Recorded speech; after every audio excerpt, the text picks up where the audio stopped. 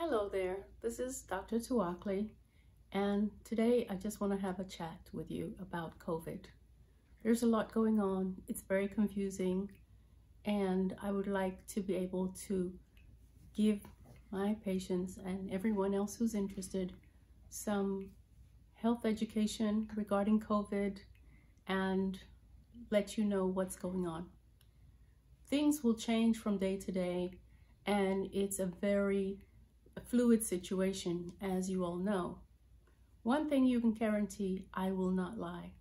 I will tell you what I know and hopefully be able to express things in a way that makes it simple for you to understand.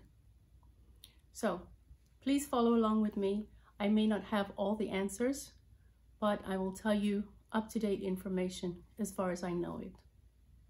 So today I want to talk about testing. Ideally, we should all get a test. Everyone should go get a test right now. That would be an ideal world. The United States does not have enough tests to test everyone. If you have the opportunity, should you get a test? Maybe, but then again, you have to think about that. If you get tested today, how does that help you? Because if your neighbor is not being tested and you meet the neighbor sometime later, then you'd have to get tested again. So unless everyone is tested, it doesn't really help unless you have symptoms. My point is that the testing situation right now is inadequate. I think everyone, including the politicians, realize that, because it would be best for us to test everyone, keep the people who have a positive virus, active virus load at home, and then everyone else could get back to work. But that's not the case. There are two types of tests. One is a blood test, which is very hard to find, and one is a nose swab. So let's take them one at a time.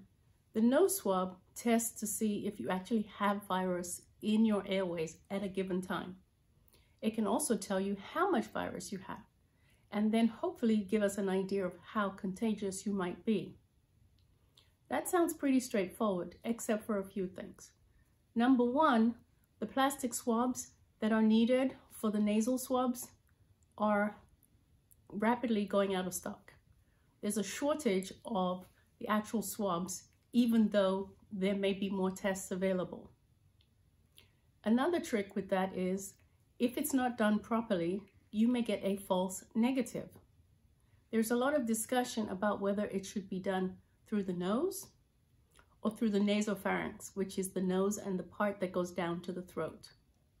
Ideally, you would get the nasopharynx, but you can imagine if someone has to stick something far enough down your throat, they may not be able to do that.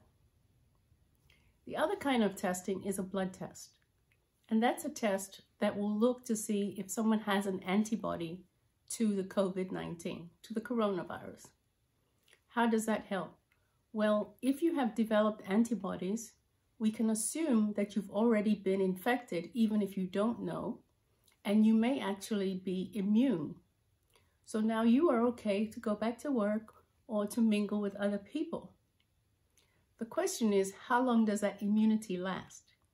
If you remember, as a kid, if you wanted to be immune against, for example, whooping cough, you had to get about 3 vaccines to make you immune. So one infection does not necessarily mean that you're immune, but it could. It definitely will give you more immunity than you could get otherwise.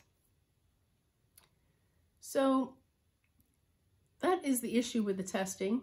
We don't have enough tests. That's a political issue. That is an issue that's gone by the wayside.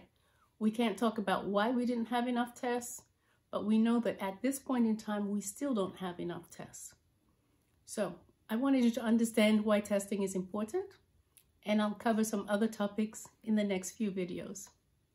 I hope you found this video informative, and I'm looking forward to getting questions and being able to answer them for you.